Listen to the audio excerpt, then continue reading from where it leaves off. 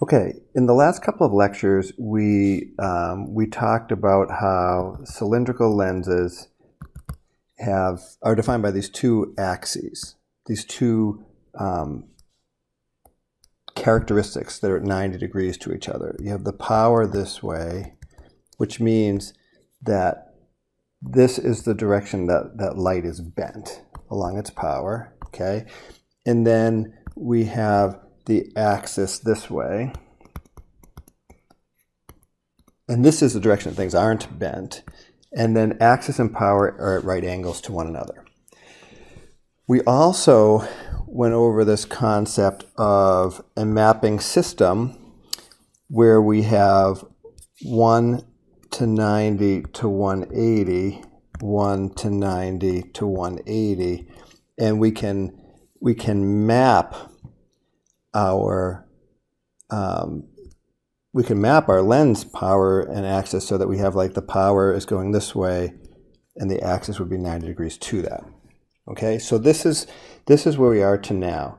So what I'm going to do now is kind of define things a little better mathematically using these two basic concepts. Okay, and we're going to use the idea of the optical power cross, or you can see it written as optical cross or power cross. I like the term optical power cross. So the idea behind an optical power cross is as follows. If we have a grid where we have 180 degrees over here and 90 degrees over here, we can put the power of any lens system on that grid. And that's why it's called an optical power cross. It's a cross because it looks like a cross. It's a power cross because we're putting the power of the lens on the cross. And it's an optical power cross because if you just search YouTube for power cross, frankly, you get a lot of religious videos. Okay, so what am I talking about? So if I have a cylindrical lens that looks like this,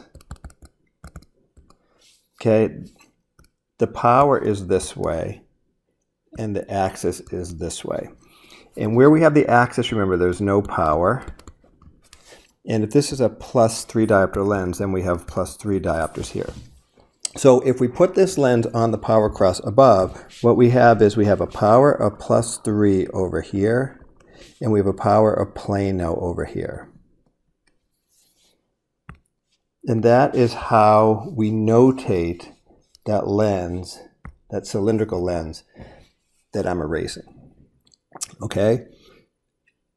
So if I were to lie that cylindrical lens down,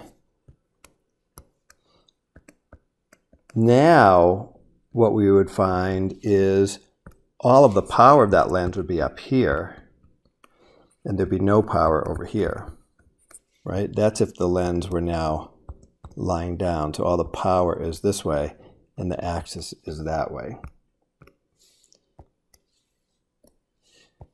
Okay, so this top situation, the way that lens is written out, the notation for that lens is as follows: +3 axis 90, okay? And the way this lens on the bottom is written is +3 axis 180, okay? So let's look at what each of these three symbols means, okay? What does the +3 mean? The +3 means it's a +3 power lens. It would take parallel light and focus through that lens 1/3 of a meter on the plus side, 1/3 of a meter in plus space. What's the X mean? The X means we're wondering where the axis is, right? That's what the X is in the formula. The X doesn't mean times.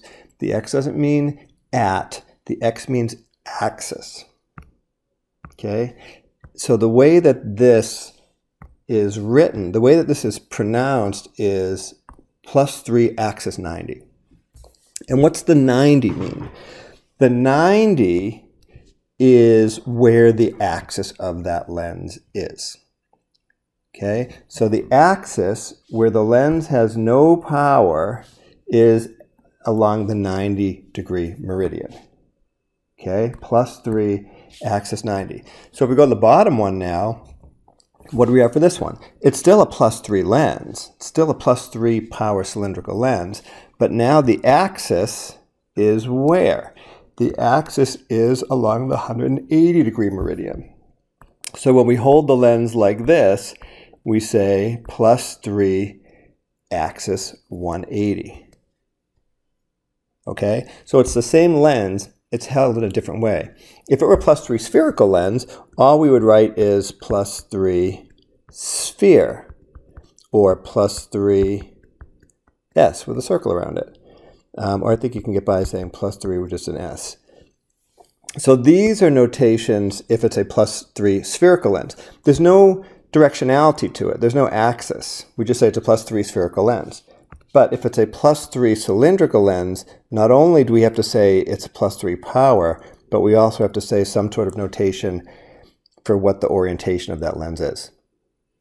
All right, so let's do a couple more. So what if I told you that I had a lens that was -4 diopter lens held so the axis was along the 45-degree meridian? So the way we say that is -4 axis 45. What would that lens look like on an optical power cross? Well, where the 45-degree meridian is, we know that's where the axis is, so we know there's no power there. So 180 degrees, 90 degrees away from that, which is the 135-degree meridian. And you can put the number at either end, remember, because there's no directionality. It's all just axis. It's all just meridian. It's orientation, not direction.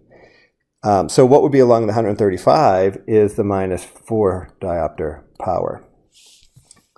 So this patient would have, or this optical system would have 0 power plano along the 45-degree meridian, and would have -4 diopters of power along the 135-degree meridian.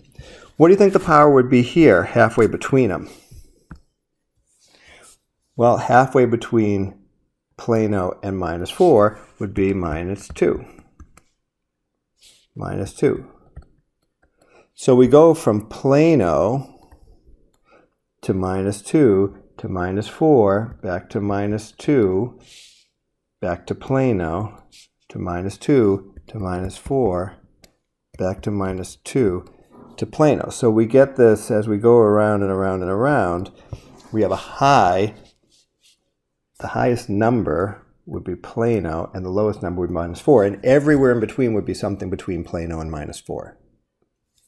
So 1/3 of the way from plano to -4 would be -1. Halfway, -2. 3/4 of the way, -3. 4/4 of the way, -4. Okay, let us look at one more, and then in the next video, we will do practice problems. Okay, so on this one, let's say I have this situation where along the 30-degree meridian is -2. And here's a right angle, remember. So what is the power of this cylindrical lens? Well, we know the power is going to be, and let's say it's plano here. We know it's a cylindrical lens. So let's say, so we know the powers of this lens is going to be -2. So we define it by where its axis is. So what's the axis? Well, we know the axis isn't 30 because that's what the power is. So the way to figure out the axis, we have to go 90 degrees away from 30. 30 plus 90 is 120. So -2 axis 120 is how you would write this lens. So I'm going to leave you with one kind of confusing thing about cylindrical lenses. So remember we talked about how unfortunate it is that light is created in minus space as diverging light. So light is created with a minus sign, which is a drag. We also talked about how there's an inverse relationship between distance and vergence, and we'd rather have a direct relationship than an inverse relationship. So this is another drag. Well, another drag is this. We define a cylindrical lens by its power and by its axis. We define it by its axis. But what is the power along that axis? Plano, nothing. So when we say this is a -2 cylindrical lens held axis 120, -2 axis 120, we're saying this is a -2 power lens, but along the 120 meridian, there's no power. So part of the way we define this lens is where there's no power. And that's the crazy part. That's the uncomfortable part. So when I say, +3 axis 90, the maximum power of that lens is +3. But there's 0 power along the 90. So if you would think, oh, that we're defining the lens by where the power is, but we're not.